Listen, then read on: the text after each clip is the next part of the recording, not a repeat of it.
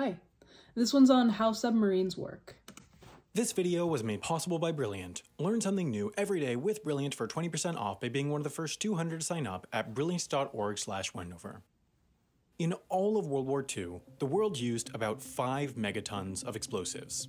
Now, this is a Trident II missile, capable of carrying 12 nuclear warheads, together equivalent in power to about 5 megatons of explosives. A single American Ohio-class submarine can carry 24 Trident II missiles. A single submarine can carry a devastating, catastrophic, inconceivable amount of firepower. While in reality, due to arms reduction treaties and practicality, these boats often carry far less than their maximum armament, submarines can still creep up anywhere, undetected, ready to unleash their firepower, more powerful than the entire arsenal of some countries, in an instant. Submarines are different in purpose to some other elements of a navy. While an aircraft carrier, for example, is intended to be big, foreboding, and noticeable as a means to display a nation's power to the world, submarines are meant to be unseen, undetected, an invisible, silent force that could or could not be anywhere at any given time. In a way, submarines almost serve a purpose of psychological warfare. An enemy can never know for sure whether a submarine is looming off its shore. That already reminded me of Sun Tzu's Art of War, where psychological warfare is arguably more important than the physical warfare. I'll just say now, thanks for sending this one in. I'm interested. While dozens of countries operate submarines, the most powerful and often largest of these boats are those capable of firing ballistic missiles carrying nuclear warheads. Only 6 nations are confirmed to have these submarines: the US, UK, France, India, Russia, and China. In addition, analysts have found evidence suggesting that North Korea and Israel also each have nuclear missile-capable submarines. Nowadays, there are essentially 2 different types of military submarines with 2 different missions. The attack submarine, the more common kind, is generally smaller and, in combat, attacks other close-range targets like ships using torpedoes, shorter-range missiles, and other armaments. The other, often larger type of submarine are those ballistic missile submarines, which essentially serve the purpose of being a mobile, hidden launch platform for nuclear missiles. The idea is that, as a stealth launch platform, a country's submarines would survive any nuclear first strike and therefore be able to retaliate against an aggressor. Ballistic missile submarines are therefore critical to the idea of mutually assured destruction. If anyone attacked with nuclear weapons, assuming those attacked had nuclear weapons that would survive a strike and they retaliated, both the attacker and those attacked would be destroyed. Therefore, many consider these nuclear missile-equipped submarines to actually be a form of nuclear deterrence. They say they reduce the likelihood of others using nukes since they assure their subsequent destruction. Nash equilibrium. I know I've mentioned in previous videos that game theory course through Yale, but if you haven't heard of it and you're into the game theoretics of strategy, I'm going to link it in the bio for you. It's free. You don't have to sign up or anything. Considering that these submarines might survive when a country and government do not, they therefore need the independent authority to use their missiles. While other operators likely have similar setups, it's known that the UK's 4 ballistic missile submarines each have a letter locked in a safe instructing their commander on what to do if the UK is wiped out by a nuclear strike. These letters are written by each Prime Minister at the beginning of their term and destroyed, unread, at the end. Each PM essentially has to choose which of the 4 potential options they want to instruct their sub-commanders to do. Nothing to place themselves under the command of an ally like the US or Australia, for the commander to use their judgment, or to retaliate and launch nuclear missiles at the attacker. I'd pick number 3, use your judgment for 500, Alex. Number 1, nothing, seems a bit confusing. Of course, what gives submarines their stealth is the blanket of water. American Ohio-class submarines are publicly known to be able to go down as deep as 800 feet or 250 meters. In reality, it is believed they can go much further. As soon as a sub surfaces, though, their stealth is lost, especially in today's era of satellite tracking. Therefore, it is important that submarines can stay underwater for long periods so that they can dive underwater on one side of the world and make their way to the other undetected.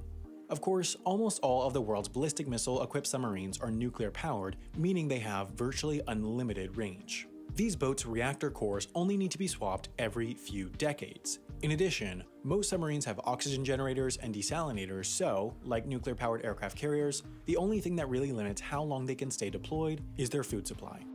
How it works on American nuclear subs, which work similarly to those of other countries, is that each boat has 2 fully staffed crews at any given time, the Blue and Gold crews. The Blue crew will first man the boat while on patrol, which lasts, on average, 77 days. The different submarines' different patrols are scheduled so that there are always submarines deployed. Despite this long patrol period, in the US Navy at least, submarines are actually known to have the best food of any vessel. Some say it's because submarines are small. The chef has nowhere to hide if a meal is bad. It more likely has to do with the fact that submarines get a higher food budget than other vessels. Food is important to morale, especially considering submarine duty is one of the Navy's toughest jobs. Of course, fresh food can only last, at most, 2 weeks, so the meal quality deteriorates as the weeks go by. Eventually, the only ingredients left are canned, dried, or frozen. The sign of food quality deteriorating does mean that the end of patrol is coming, at which time the first crew, the blue crew, would take the boat back to either its home port or an allied overseas port. The gold crew will then arrive, and then both crews will work to complete a turnover, restocking, and maintenance period of 25 days. Then, the blue crew will fly home for vacation and subsequent training before the cycle repeats again. Most crew members will keep this cycle going for years on end. Submariners even live their days in cycles as well. They work 8 hours on, then have 16 off to train, conduct maintenance, work out, eat, and sleep. Now, to get a sense of the scale of the largest of these submarines, here's a Boeing 747-400, and here's an American Ohio-class submarine. It is almost 2.5 times longer, with a hull circumference far larger than the plane's fuselage. But even this is not the world's largest submarine. That title goes to the slightly longer and far wider Russian Typhoon-class submarine. These are so large that their amenities include a sauna and small pool.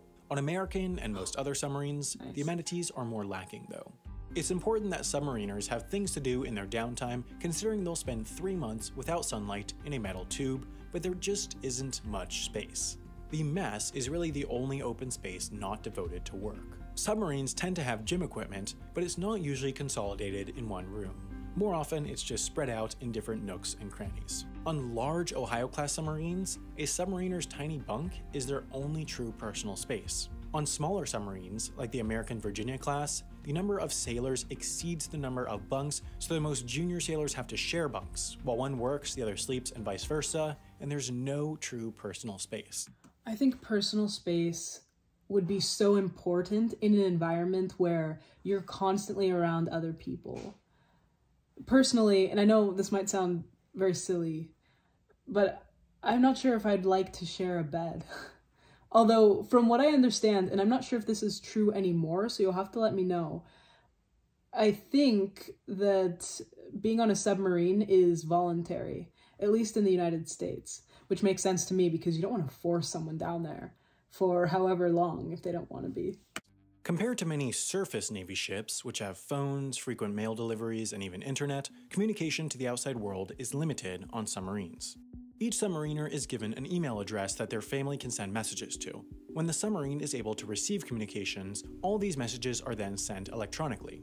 On board, the messages are all reviewed by a dedicated crew member. They check through to be sure that no information is being sent that they don't want known by the sailor. For example, they might choose to not pass on information of a family death in order to not affect crew morale. There's no way to get sailors off anyways, so many believe it's better to leave that news for the end of the patrol. I could agree with that. What do you think? If there's no way to get somebody off, and everybody's mood is, for the most part, contingent on everybody else's, with exception, right? There are probably some people who aren't affected by other people. I would try to keep things as peaceful and copacetic as possible. Local H bound for the floor. You don't want anybody crying. How submarines communicate, though, is complicated because they do, of course, spend months underwater. Almost all radio waves can't travel through saltwater, but submarines do need communications to receive orders. Very low-frequency radio waves, though, do penetrate water to an extent. That's why VLF radio forms the core of submarine communication systems. Different navies have large VLF transmitters. For example, the US has ones in Maine, Washington, Hawaii, and elsewhere, India has one on its southern coast, and Australia has one in Western Australia. These VLF signals are able to penetrate the ocean and be picked up by a submarine as deep as 60 feet or 20 meters. One major disadvantage of VLF, though, is that it is very low bandwidth. It can't even transmit real-time audio signals. The most it can do is about 700 words per minute in text. When deeper, some submarines also have the capability to launch buoys to shallower depths to receive signals. Submarines also typically can't respond with VLF frequencies since they don't have large enough transmitters, so they have to raise to shallower depths so they can have antennas sticking out of the water to respond. It's at this depth that modern submarines will often have quick transmissions with satellites in order to download and upload information. There are a few other techniques used less commonly, some new technologies under development, and some separate systems designed for use when the main systems are compromised, but VLF radio forms the bulk of communications with most submarines. But the fact that submarines spend their time underwater in stealth also makes another crucial element difficult: navigation. Both GPS and radar don't work underwater since they use higher frequency waves that can't make their way through any depth of water. What does work underwater is sonar, where the submarine essentially generates a sound and then listens to when and how the sound comes back to map out its surroundings, but emitting this sound makes it quite easy for others to track a submarine. Therefore, when operating in stealth conditions, submarines can't use active sonar. Rather, they use an inertial navigation system. These are essentially systems of accelerometers and gyroscopes that take the last known accurate GPS position of a submarine and then tracks the submarine's movements relative to that. It uses this to estimate position, but of course, as time goes on from the last reliable reading, the accuracy of this system diminishes. 24 hours after the last reading, these will drift to only about 1.15 miles or 1.85 kilometers of accuracy. Now, this technique combined with the consultation of maps is usually fine since most of the time the ocean is a big, wide open space, but there are a few objects floating below the surface that submarines could collide with.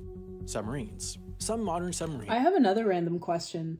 What type of vessel did they use to send what's his name? I was going to say John, then James Cameron down to Challenger Deep. I know that he went by himself, so is that still classified as a submarine, or is there another name for that? Are so well cloaked that another submarine just feet away might not be able to detect it. That's what happened on the night of February 3rd, 2009, when the British Navy's HMS Vanguard submarine felt a resounding bump while sailing in the East Atlantic Ocean. It had collided with the French submarine Le Triomphant seemingly just by chance. Luckily, they were going at low speed and there were no injuries, but considering both these subs were both equipped with nuclear warheads, one can only imagine the potential consequences of a more damaging collision. Submarines are dangerous, even in peacetime.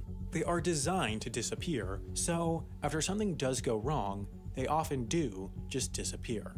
Many submarine operating countries have rescue submarines that can hypothetically be used to save stranded submariners by going down, latching on, and shuttling sailors to the surface, but in practice, these have never really had much action. Sometimes submarines sink, their systems fail, and nobody can get to them before oxygen runs out. As submarines become better at masking themselves, submarine tracking technology is simultaneously advancing. There's some thought that there will be a time when nothing can hide in the ocean's depths, but until then, submarines are a crucial aspect of any modern navy. Nowadays, just as they were in World War II, even traditional, non-ballistic missile submarines and their torpedoes are effective and deadly. One of the best ways to track submarines is also buy sonar-equipped submarines, so it's a situation where countries need submarines because others have submarines. That's why there are still hundreds of them somewhere, or rather anywhere, ready to strike at any moment. Wow, okay. Just learned more about submarines than I ever considered. This was another video from the channel called Wendover Productions. As always, I'm going to link it in the bio for you. I've been liking this channel so far. They have a range of different subjects, so I'm sure you can find one that interests you. And I actually have another one in my inbox on aircraft carriers that I want to watch now. I'm also interested in the business behind cruise ships.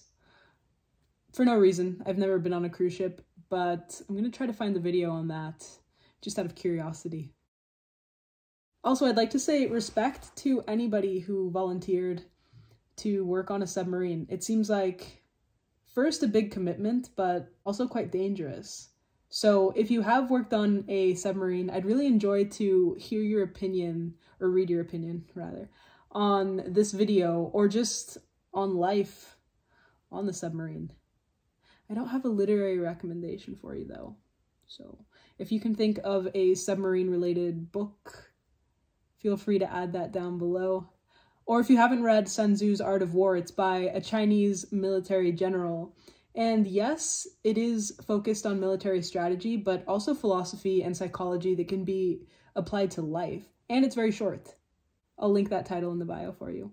Other than that, that's all I've got. So leave your thoughts on any of it, and thanks for watching with me.